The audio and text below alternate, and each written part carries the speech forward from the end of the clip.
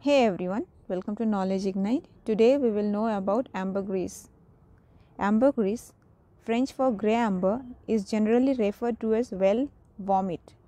It is a solid waxy substance originating in the intestine of the sperm whale. Ambergris is produced only by an estimated 1% of sperm whales. Chemically, ambergris contains alkaloids, acids, and a specific compound called ambergris, which is similar to cholesterol. It floats around the surface of the water body and at times settles on the coast. Because of its high value, it is referred to as floating gold. 1 kg of ambergris is worth rupees 1 crore in the international market.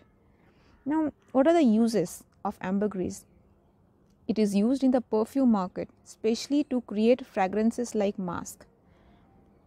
It is believed to be in high demand in countries like Dubai that have a large perfume market. Ancient Egyptians used it as incense. It is also believed to be used in some traditional medicines and as a spice. It is smuggled just because of its high value. So, due to its high value, it has been a target for smugglers, especially in coastal areas. There have been several cases where the coastline of Gujarat has been used for such smuggling.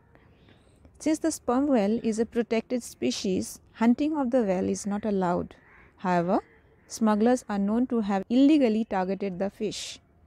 In order to obtain the value, it is vulnerable in the IUCN Red List, Appendix 1 sites, and in Schedule 1 of the Wildlife Protection Act of 1972.